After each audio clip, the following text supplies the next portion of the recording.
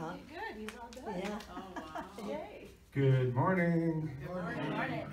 That's pretty. Mark picked a very nice background for today. Well, happy Mother's Day to all the mothers out there, and welcome to Grace Street. For those of you joining us online, welcome. Let us know you're watching. Put a note in the feed there and just tell us hello. This coming Wednesday night, just some announcements to get started with. We are continuing with our special series, The Shack. That'll start at 7 o'clock, and then after we finish the study, we'll go into a time of prayer. So again, that's 7 o'clock right here at Grace Street. Join us for that. And then coming up right after that, because, 2 weeks goes by like that. So June 3rd, we'll be having our next men's breakfast here at 9 a.m. We'll transform our space into a place for fellowship and a meal. And then following that, I got a little bit out of order here, but that's all right. I'm going to do this one first. June 14th. This will be Wednesday, so this will replace our Bible study night because Mark and I participate in the Freedom Festival flag retirement ceremony. We have an opportunity to read off all the names of those who have served and passed over this past year. So that is a humbling experience, and the list is much longer than you could ever imagine. We have a lot of men and women that have blessed us by serving this country, and unfortunately some of those names include those who were not able to adjust and subsequently have taken their own lives. Following that, then I think the next one, there we go, June 10th, the Saturday before, we'll be having our next race, so we'll have the June races. Yesterday we had a good crowd here for the races and had a lot of fun, and we had a couple that had something to do, but they drove all the way from Iowa City, father and son, dropped off their cars and then went to their other event. So definitely a way to participate even if you can't be here. So we do allow car drop-offs. And then our next slide, we have a date for our next movie. We'll be showing Jesus Revolution on July 8th. The doors will open at 5:30. Movie will be at 6. And as always, free concessions, hot dogs, drinks, brownie bites. And the hot dogs, they've expanded. We started off with one hot dog steamer that we had regular hot dogs in. Now we have another hot dog steamer that we have cheese dogs in. They're on Hawaiian buns. Delicious. I don't know if you've ever had a Hawaiian bun with a hot dog, but it takes the hot dog from like down here to up here. So those are very, very good. And is that the last of my slides up there for announcements? I believe so, yes.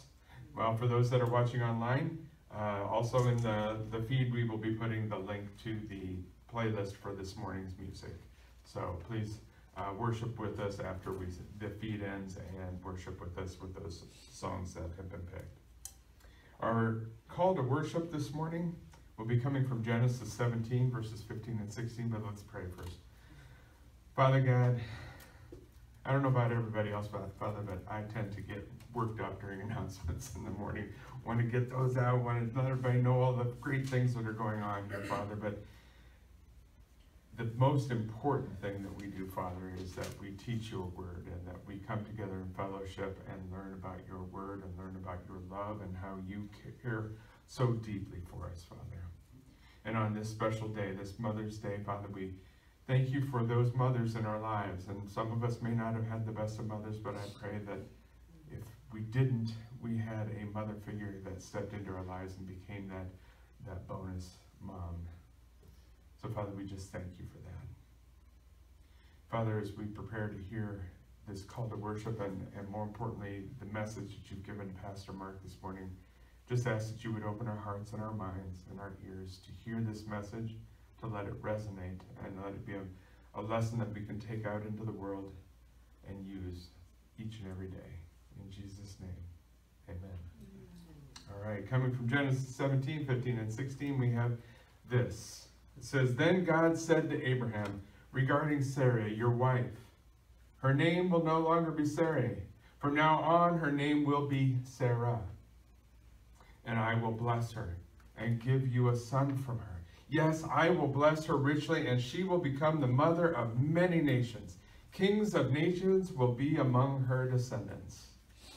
Now, studying this passage, we always just take it at face value, Sarai to Sarah, right? We take it at face value, but both names have a similar meaning, and that is princess. And it's thought that the change in the name, or the spelling of the name, simply reflects the difference in the dialect between and Canaan, but it goes a little bit deeper than that. Because her birth name is believed to have been meant to come from noble descent. Whereas her new name, the name that God gave her, is fitting for someone who would become the mother of kings. So who would have descendants who were of noble descent. This is a milestone in Sarah's calling, and it brought to attention God's promise. And God promised Abraham that he would be the father of many nations, that his descendants would be greater than the sands on this shore, right? Well, here we have him telling Sarah, yes, I will bless her richly, and she will become the mother of many nations, indicating that it is through Abraham and Sarah that this will happen, not through any other union. Well, Father, we just thank you that you made this promise to Abraham and Sarah. We thank you for the fact that they were obedient to you once their son was born. And that beyond that, nations have been born, nations have come up, and we are all descendants of this union, and more importantly, descendants of the very first that you created, both Adam and Eve. And Father, though this world contains many things in it that trouble us, cause us grief, cause us pain, we can come and rest in you, Father, that you will get us through each and every day, and that when our time is at an end here on this earth, we will come home to you. We thank you and praise you in Jesus' name. Amen.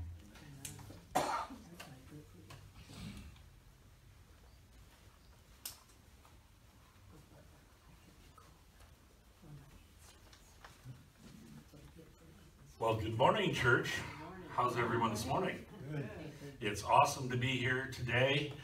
This is the day that God has made. Let us rejoice and be glad in it. Hey, so this slide here I thought was really great. A man's work is from sun to sun, but a mother's work is never done. The Proverbs there. Women, can you kind of relate to this a little bit? So when I saw that, I was going, man, that is just truth there. And in honor of Mother's Day today, I thought I would, kind of start things off with you, courtesy of the internet. I've got a few groaners for this morning to start with. So, little Billy's mom was rubbing moisturizer cream on her face as Billy walked in. He goes, "Mom, what are you doing?" "Well, I'm putting cold cream on my face," she replied. "Oh, why, Mommy?" "Well, to make my skin look young and beautiful." So she begins wiping it off with the Kleenex, and then he goes, "Gosh, Mom, you're giving up already?" I didn't write these. So, mother's to daughter advice: cook a man a fish and you'll feed him for a day, but teach a man to fish and you'll get rid of him for the whole weekend. So,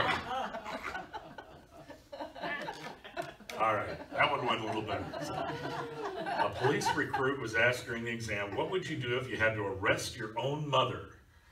And he said, "Call for backup." When a father is not happy, who cares? But when a mother is not happy, nobody is happy. Or as they hate to say, happy wife, happy life. Oh, yeah, everybody knows that one. So I've got a few more from the internet, but that'll come later on. So, by the way, happy Mother's Day for everybody out here. And I want to say that mothers play a critical role in the family. it's a powerful source for building that social interconnections and interactions, and to be able to incorporate that into their whole lives. The mother-child relationship is vital for that healthy development of their children. And this has been proven year after year, and they've had, I can't tell you how many studies, but boy, I started Googling this out here to see exactly, what this looked like. 32 million responses to mother-child relationship out there.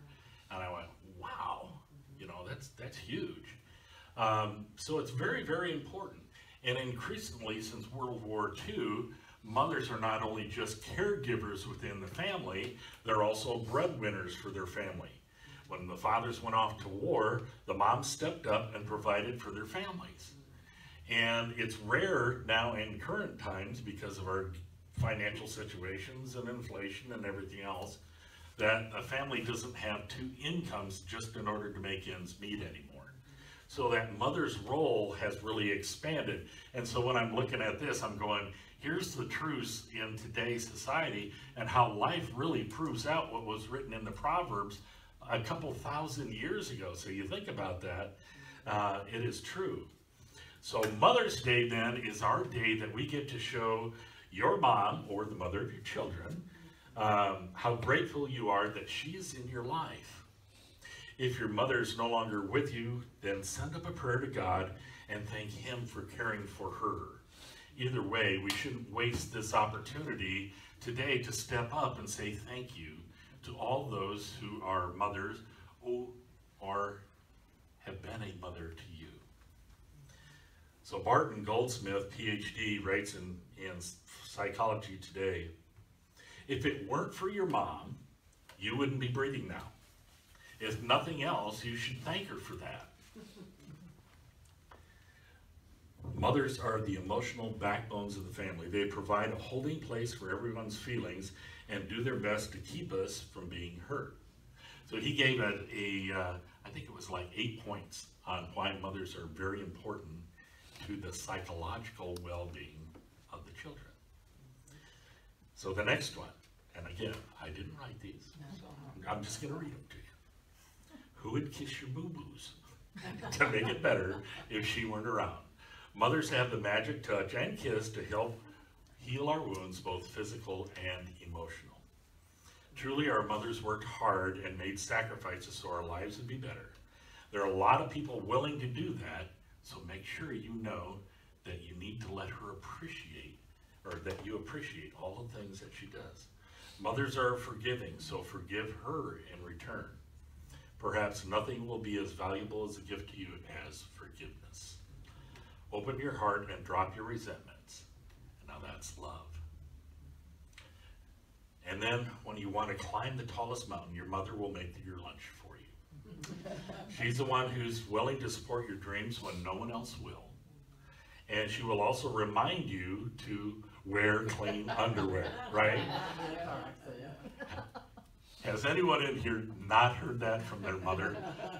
You're going out, now wear clean underwear. Heaven forbid, All right. So, the boundaries that a mom sets up help make you to be a better person. So, the boundaries that she set around you, she wanted your best as you were growing up. You may have not liked some of the decisions and some of the boundaries she created for you, especially if you wanted to go out and party with your friends, but she did try to keep you out of trouble. Look at some of your friends without a mom who has cared as much and see how they turned out. And that is so true. At the time, Mom, I want to go and do this. No, that's really not a good idea. And then you find out, oops, guess what? Well, the whole household got busted by the police because, somebody decided to bring in things they shouldn't have brought in. And you're sitting at home, bummed out because you didn't get that. But guess what? You also didn't get in trouble and get your name put into the police blotter. So, thank you, Mom. A mother's ears and eyes hear and see everything. Now, when we think about that, it is amazing They have this sixth sense. They know when you're doing something wrong. And they call from the other end of the house. Or they're in the house and you're out in the yard, and they still know you're doing something wrong. Now either it just means that they know you really, really well, or they have that sixth sense that you're not doing. They also have a computer-like memory for all the good and some of the bad that came your way. And it's nice to have someone with your mom that you can sit back and kind of reminisce as you're older, as you're an adult. But it's kind of funny then to be able to reminisce about those kind of things. So mom taught you to be a functioning adult. That was her job, and without that, making it through the modern world would be very, very hard. Okay? Your mom may have forced you to do your homework, but now you can see the fruits. You can see how important that was for your life. And one of them that I thought I'd throw in here is a mother's smile when it's directed at you makes your whole day a lot better. All she needs to know is that she has helped you feel and do your best that day. So let's say thank you today. So this says a lot about mothers and how important they are in our lives. Maybe you didn't have a great relationship with your mother, or she isn't in your life anymore, and maybe there's a chance that possibly you could have some reconciliation with your mother. It's never too late. It's never too late.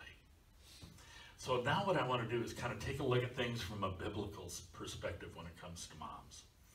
So today I've chosen Sarah from Genesis 17:15. Then God said to Abraham, regarding Sarai, your wife, her name will no longer be Sarai. From now on it'll be Sarah, and I will bless her and give you a son from her. Yes, I will richly bless her, and she will become the mother of many nations. Kings of nations will be among her descendants. Now, wow, can you imagine? First off, God is speaking to Abraham. Wouldn't it be great if God would speak to you direct? You know, just kind of one-to-one kind of thing, sit down and have a nice chat with him. But to be told that, you know, your wife is now going to be the king of nations. And the translations for that are, she is a princess of royalty, and now she is going to be the mother of nations. So they changed her name because her importance then is she's going to be a mother of nations. Not just a princess from one, but the mother of nations. So let's put it all in perspective. First of all, let's look at that verse 17. Then Abraham bowed to the ground, but he laughed to himself in disbelief. How could I be the father at age 100, he thought, and how can Sarah have a baby when she's 90 years old? Okay, so for all of you women here who've had children, okay, can you imagine giving birth at 90 years old? No. Yes? Oh, no? I mean, think about it. How would you feel now, as you are right now, and you're not 90 years old, you've got a ways to go yet, right? And then you're going to be impregnated, and you're going, whoa, wait a minute. Ooh. Yeah, so Sarah had been barren for all this time, and now she was to be with child. But see, she really, really, truly wanted and was asking God and petitioning God to have that child for years. So in Genesis 18, here is Sarah's response. Now, this is when these three men came, and they were in a tent out there, and these three men came to visit the tent, and it was the Lord amongst them. And he says, hey, where is Sarah, your wife? The visitors asked. Well, she's inside the tent, Abraham replied. Then one of them say, I will return about this time next year, and your wife Sarah will have a son. Now Sarah was listening to the conversation from the tent. Abraham and Sarah were both very old by this time, and Sarah was long past the age of having children. So she laughed silently to herself. She says, how could a worn-out woman like me enjoy such a pleasure?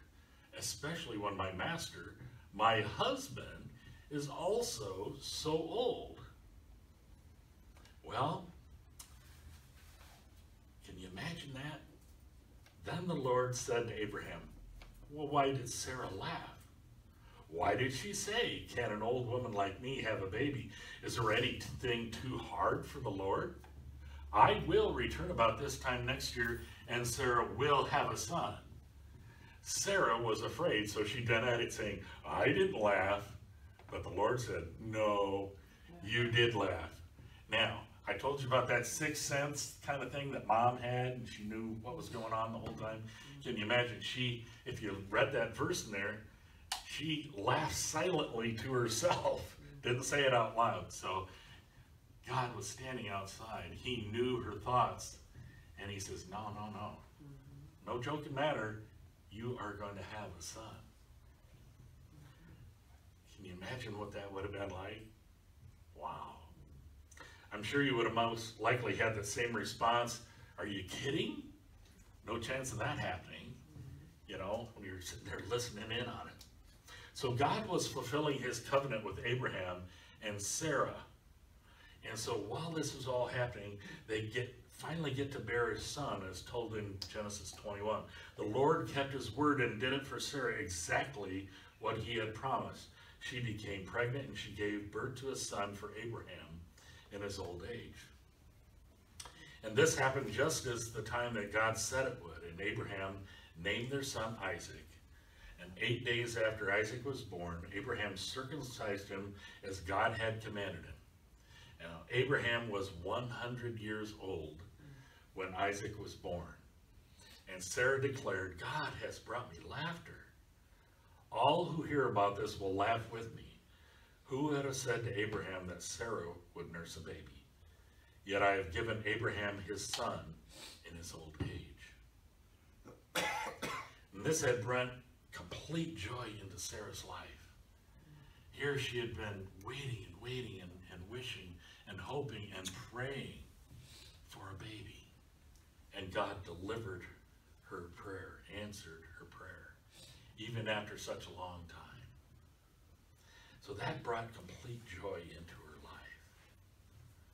And as she watched Isaac grow up, I'm sure he echoed many of the same traits that I mentioned earlier in here, of all the different things that a mother did and how she was nurturing and brought him up properly and put in those boundaries, even though he didn't like them, put in those boundaries to keep him safe. Well, now I'm sure you're hooked on the whole story. So God commands Abraham then, as a test of faith, to sacrifice that same son that they had waited so long for. So he wants to take Isaac out and use him as a sacrifice. And Abraham does as he is commanded, but God stops him. An angel shouts out from heaven saying, do not kill or touch or harm that boy. But your faith now has been proven to God for what you have done. And at that point in time, it fulfilled that covenant promise with God and Abraham, kind of locked it into place. Abraham was tested and stayed true to God in the process. And I don't know about you, but I'd have a real problem going out and taking my son or daughter out to be sacrificed. So you're asking, what does it have to do with Mother's Day anyway, Mark? But really, I'm sure, as in any household out here, parents talk. Now, to be clear, the Bible doesn't tell us much about that talk, but you can probably imagine how it went. Well, what's your plans for today, honey? Well, God told me to take Isaac out and sacrifice him on Mount Moriah. Yeah, well, this after Sarah and Abraham have waited practically their whole lives to have that child together. Now, this isn't a great way to start the day, really. But you see, they had this special relationship from God. And as I said, mothers have this sixth sense, so I'm sure Sarah had a clear vision of the power of God. She witnessed it personally within her own life. And I think faith was produced in that process of bearing that child. Faith that would take her to say that child would come back unharmed. And I think a mother's faith is special, as is the bond between a mother and a child. It creates that trust, and it creates an influence in their lives. Faith develops through love. That nurturing bond of a mother is that foundation of that trust. And I think that is really, really important. So I wanted to put that up on screen.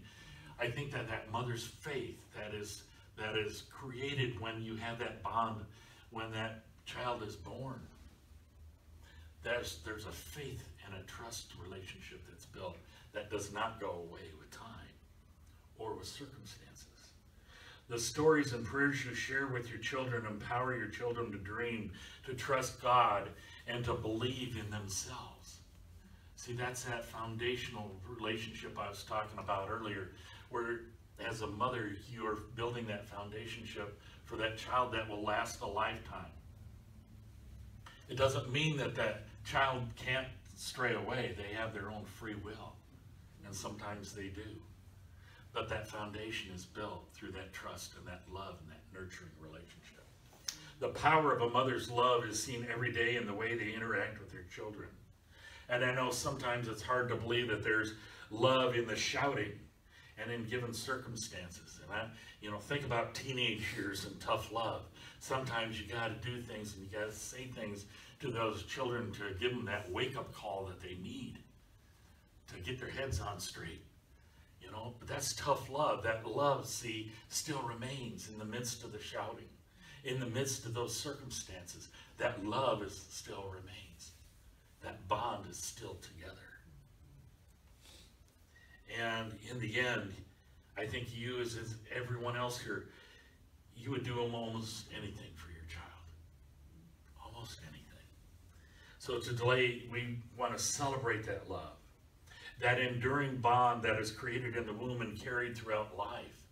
We want to celebrate that relationship that goes to the very core of who we are. There's all kinds of mothers out there. There's stepmothers. There's step-up mothers. Those who, when the real mother can't be in the situation or has abandoned the child, you have someone that steps up to be that mom, that steps into their life to help them carry them through. Those who cared for you and cared for your children, let them know in a special way that they've been okay, and that they have been such foundational in the lives of that child or in your own life. And I think that is really important for us to grasp a hold of today. We need to make sure that we show that love back to those mothers, to those stepmothers, to those step-up mothers who stepped up and stepped in to make sure we had that foundation, that enduring love. Okay, so I said there'd be more from the internet. So, from Reader's Digest, okay? I went back to the epitome of all sources, Reader's Digest. This is entitled, What My Mother Taught Me. My mother taught me religion. When I spilled grape juice on the carpet, she instructed, you better pray that stain will come out of that carpet. My mother taught me logic from her decisive words. Because I said so, that's why. My mother taught me foresight. Make sure you wear clean underwear in case you're in an accident, right? My mother taught me irony. Keep laughing and I'll give you something to cry about. My mother taught me about stamina. You sit there till all that spinach is finished off your plate. Oh, that never happened. My mother taught me about weather. It looks like a tornado has swept through your room. My mother taught me about the circle of life. I brought you into this world and I can take you out. Oh, I see that. Look at that. You knew exactly what was coming. My mother taught me about behavior modification. Stop acting like your father. Do as I say. Okay, my mother taught me about envy. There are millions of less fortunate children in this world who don't have a wonderful mom like you do. So, I'm sure we've probably all heard some of those things, and there's got to be some kind of manual that you ladies go through or something that becomes ingrained in our souls. Well, I'd like to close with a poem about a mother's love. A mother's love is something that no one can explain, It's made of deep devotion, of sacrifice and pain. It is endless and unselfish and enduring, come what may, for nothing can destroy it or take that love away. It is patient and forgiving when all others are forsaking. And it never fails or falters, even though the heart is breaking. It believes beyond believing when a world around condemns, and it glows with all the beauty of the rarest and brightest gems. It is far beyond defining. It defies all explanation, and yet it remains a secret like the mysteries of creation. Many a splendid miracle man cannot understand, and another wondrous evidence of God's tender guiding hand. That's from Helen Steiner Rice. So today I want to make sure that we all make Mother's Day special for her, and it'll come back to you. There's something beyond words to express to the person who helped you walk and talk, who gave you your first puppy, who helped you with school, and gave you all the love that she possibly could. Show her you care by acknowledging her value in your life. And if you don't have your mom with you, take someone who's like a mother to you out for brunch. Show them that you care, that they care for you. Let us pray. Lord God, we come before you this morning with humble hearts and humble minds.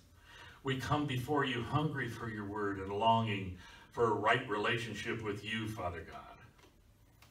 On this day of celebrating your love, we lift up to those who have given us life, who have loved us and who have blessed us, and those who have taught us, our mothers. May your blessing pour out upon the woman who gave us birth and to those beautiful, strong women of faith who have been mothers to us all along our journey. We praise you, O God, for your gift of motherly love, both gentle and fierce, both strong and humble, both kind and true, where we have been so blessed. We give our grateful praise to you for having loving hands that have formed so hard-working relationship in raising us and cared enough to correct us, blessed us in ways that we cannot fully have known as children. We call forth your compassion upon every mother who has unknowingly caused pain and suffering.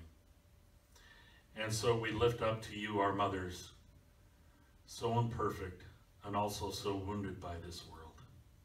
We bless our mothers on this day, no matter what they have done or left undone. We do this because we believe in your healing, and we believe in your love, and we believe that you love every mother, good or bad. And we stand together with all mothers in solidarity, for we are all in need of your grace. Where we have failed because we didn't know you better, help us to forgive ourselves as we forgive others.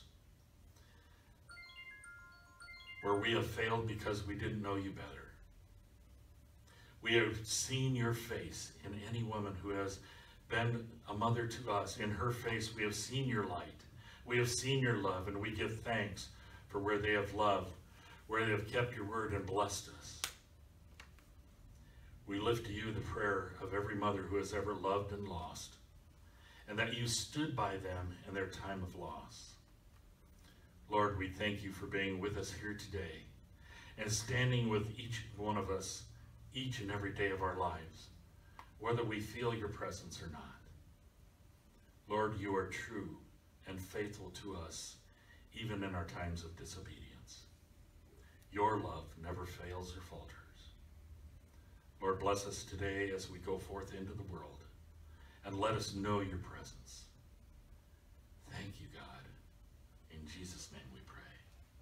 Amen.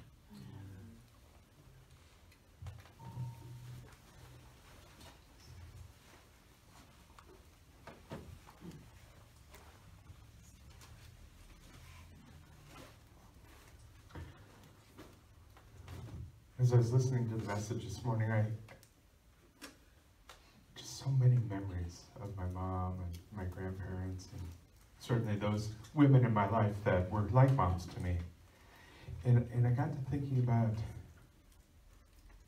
how they had that impact. So imagine, if you will, taking a small stone and just dropping it into a clear water. And what happens? You get this reverberation, these ripples that come out from it. And I think about that as our moms. As Mark was teaching this morning, I'm thinking about the impact that those moms had and how, like that ripple of water that just keeps going out and out and out and affecting more and more area, more space. And that's what our moms have done for us. They're like that ripple, and they've had that everlasting effect on us. Even this day, my mom had rheumatoid arthritis. She was a frail woman, but up until the time she died, she says, you're not too old for me to put over my knee. And that reverberates back to a time when I was 18 where she went to smack my face because I was mouthing off, and I put my hand up because I didn't want to get hit. I immediately put my hand down and said, go ahead and finish. But think about that ripple, and now think about Jesus. He also is like that ripple of water. He touched the 12, and he touched 500, and he touched billions. And it all started with him, like that stone, like that focal point. And that's what this meal is reminding me of this morning. This is a ripple point for us, where we're reminded that each time we eat of this bread and drink of this cup, we do so until Christ returns. And so each week we come together and we go through this tradition or this ritual, but there's so much meaning packed into it. And each week we can talk about all the different ways that it affects us. But it started simply with Jesus saying, this is my body broken for you. Take and eat. And so he broke the bread and he gave it to the disciples. And then later in the meal he took the cup, and after filling it said, this is the cup of the new covenant, my blood shed for your sins. And when he says your sins, he means everyone's, because he's speaking to each of us.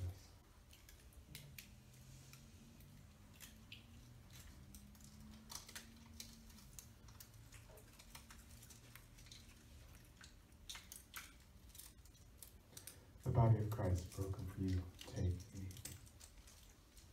And the blood of Christ shed for you, take and drink.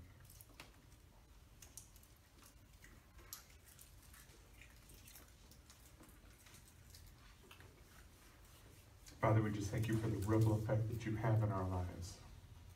That from the moment that you enter our lives, the lessons that we learn, the words that we read, the things that we experience all create a ripple, and they go out and they can affect so many others, Father. Let us not leave that calm water like it is, Father. Let us be like that stone. Let us be those ripples that go out and affect those around us, and then on into the future to people we may never ever meet.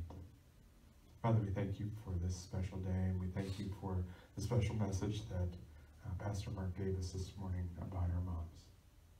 We pray this all in your Son, Jesus' name. Amen.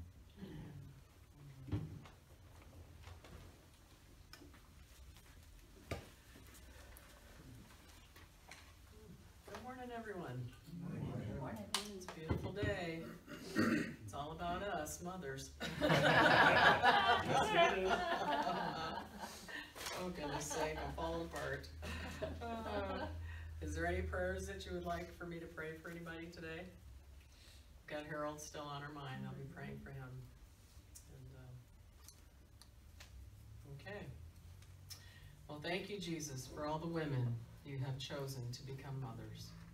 We praise and honor you this day for providing your words of wisdom, knowledge, and strength to overcome many challenges mothers face in this life.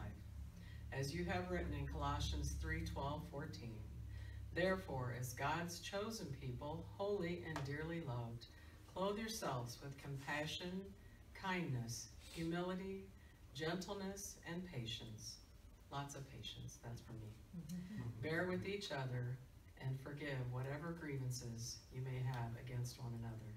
Forgive as the Lord forgave you, and over all these virtues put on love, which binds them all together in perfect unity.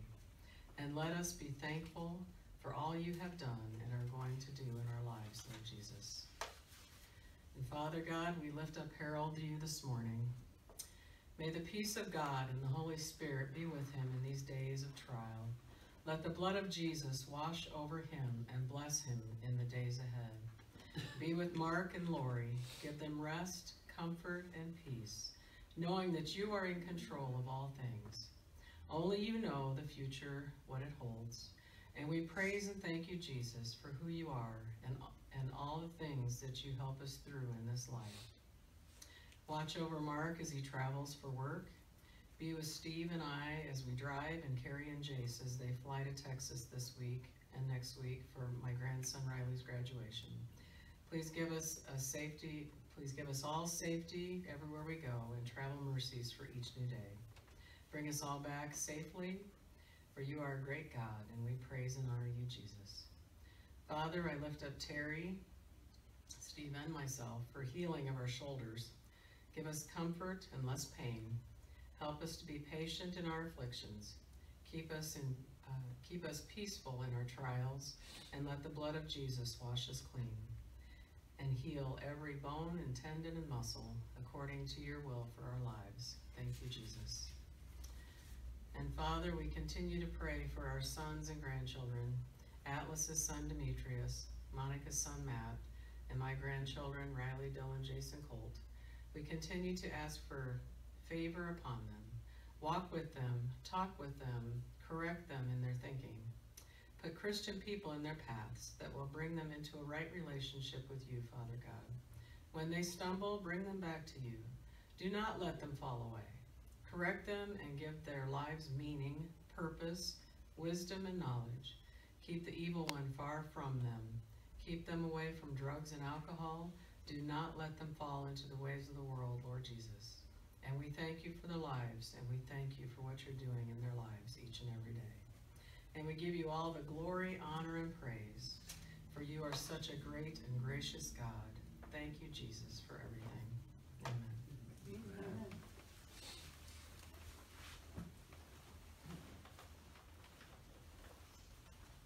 As we close out this time of worship, I want to make sure that we take that extra effort, make that extra effort today to bring honor to those who have been a mother to us.